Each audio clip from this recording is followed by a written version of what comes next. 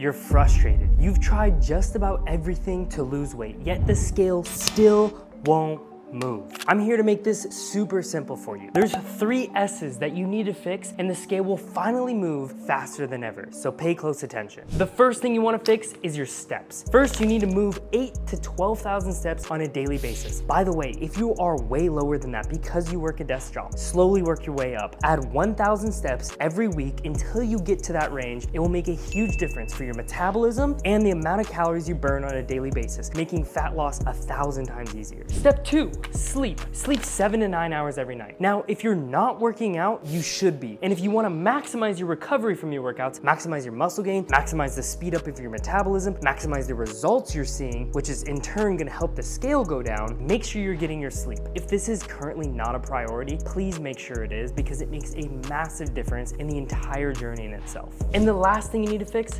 Sundays. Not the ones you eat, you knucklehead. Sundays are the days you're most likely to sit on your ass and do absolutely nothing. So instead, what I want you to do is use your Sundays to plan the week ahead. Plan out your workouts, plan out your meals, plan out the things you're gonna do on a daily basis to get one step closer to your goal. If you take the weekends to actually plan for what you're going to do in the week to get closer to your goal, you're gonna be more likely to be successful. And I want you to remember one thing. If you can't do it for a decade, don't do it for a day. So take a sustainable approach, which is the 4th S I don't even have listed up there. If you don't take a sustainable approach, you won't stick with it. So cool, you might see results for a day or two, you might see the scale go down for a little bit, but if you want results that actually stick around, that actually stay for a lifetime, you have to take a sustainable approach. And if you do these 4 things, I guarantee the scale will finally move and you won't have to be frustrated any longer. And if you found this helpful, please drop a like below. It'd mean the world to me, and I'll catch you on the next one. Peace.